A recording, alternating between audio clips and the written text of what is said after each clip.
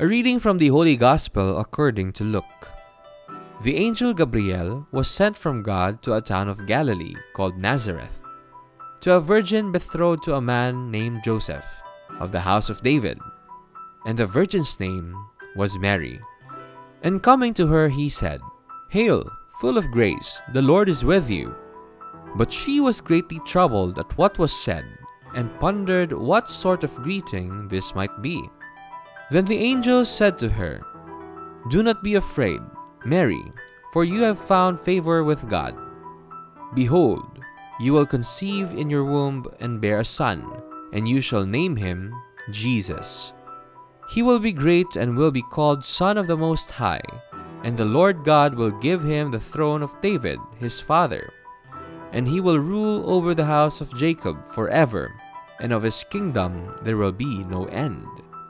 But Mary said to the angel, "How can this be, since I have no relations with a man?" And the angel said to her in reply, "The Holy Spirit will come upon you, and the power of the Most High will overshadow you.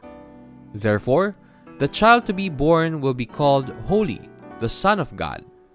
And behold, Elizabeth, your relative, has also conceived a son in her old age.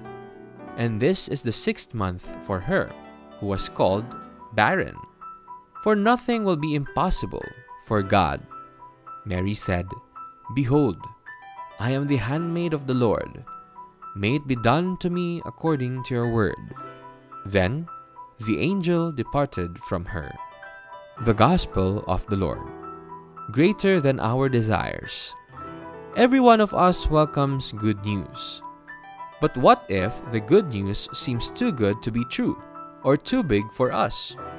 Do we even know how to handle it? Are our hearts big enough to contain it? Think of a poor person who finds out that he has just won the biggest lottery of his country. Even news less overwhelming than this can be challenging enough to handle. The angel Gabriel's annunciation to Mary of Nazareth seems a cute little piece of good news. But what it entails on Mary's part is too much, perhaps for a simple village maiden like her. It is overwhelming enough to have seen an angel. How much more to have heard that she will become the sanctuary and vessel of the God incarnate. But as always, God helps those whom God calls to service.